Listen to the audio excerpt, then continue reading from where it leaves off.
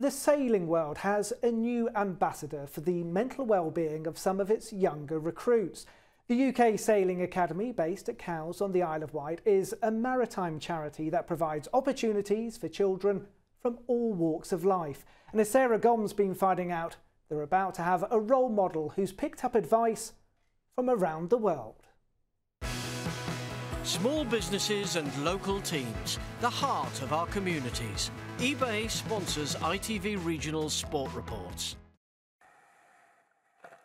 Round the world yachtswoman Dee Caffari knows what it's like to be alone with only one's own thoughts for company. As the first woman to sail single-handedly and non-stop around the world in both directions, Dee Caffari MBE is well placed for her new role as the UK Sailing Academy's Youth and Mental Health Ambassador.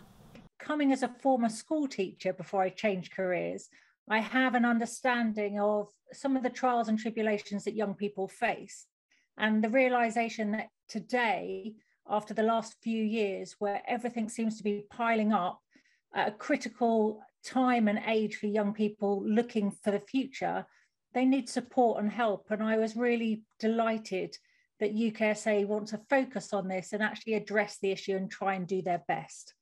It is of course no coincidence that some of the most well-worn words used to describe feeling low are derived from the sailing world. Even if the farthest we've sailed is across the Channel by ferry, most of us can empathise with feelings akin to being lost at sea or in the doldrums. And Dee understands that events of the last 2 years have compounded those concerns among the young and old alike. Today, to be a young person, it's so stressful and it is so difficult. And I know we've all been there, but life was very different. The last couple of years, they've been isolated. Schools have been shut. They haven't been allowed outside, seeing friends, family, loved ones. They may have even lost friends, family and loved ones.